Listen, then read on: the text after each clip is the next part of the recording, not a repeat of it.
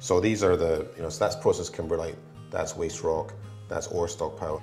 So the point of all of these is that progressively goes higher as we're doing a centrifuge to dewater the tailings and then doing a dry stack with the tailings there.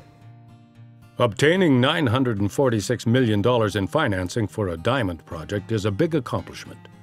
Doing it in a tough market is even more remarkable. This was a tough project, so what made Matt successful here is he's a stubborn Scot, and he wasn't sort of put off or deterred. He knew what he wanted to do, and he stayed very focused on it, and he had that vision and determination from the very early days. Sean is talking about Matt Manson, the man behind Stornoway Diamond's Renard project, located north of the Otish Mountains in north-central Quebec. Construction began on the project in July 2014, but it was a long road to get there. The effort to find the first diamond mine in Quebec took 5 years of till sampling. That got us up to 2001, and then it's been 13 years since then of drilling, sampling, bulk sampling, economic assessment, social and environmental impact work, financing, permitting. It's got us to where we are now.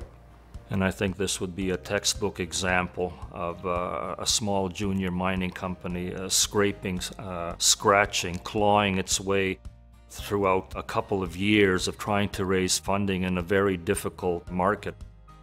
They had to go through what Matt and Ebe called dark times. This company has had near-death experiences. In the credit crisis of 2008, the stock hit, I think, 5.5 cents at the bottom in the sell-off of mining stocks at that time. And when we were looking to see how much money we had in the bank and how we could survive.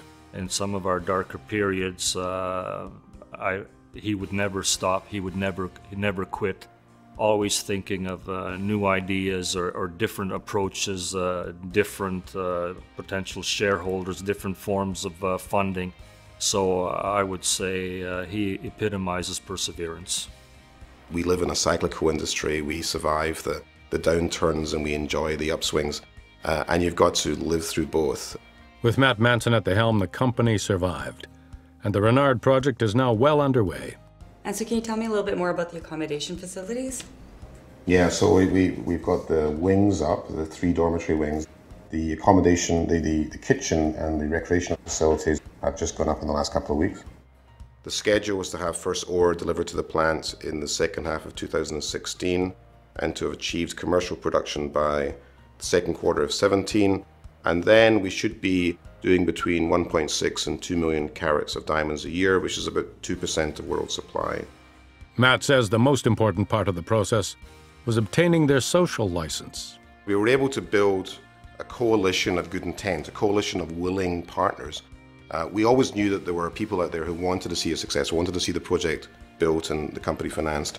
And that's a great example of mines being made and not found, and it's going to benefit not only the employees and the shareholders, but also the community. So it's just a tremendous achievement.